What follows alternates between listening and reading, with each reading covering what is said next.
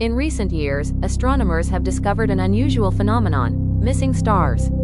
In 2019, the VASCO project estimated that over the past 70 years, about 100 stars have disappeared from view without a specific explanation. One possible explanation, which has previously been confirmed by data from a new study, is that stars of sufficient mass can turn into a black hole without a massive explosion. The scientists studied VFTS 243, a binary system at the edge of the Milky Way, consisting of a bright and large main sequence star and a black hole orbiting each other every 10.4 days.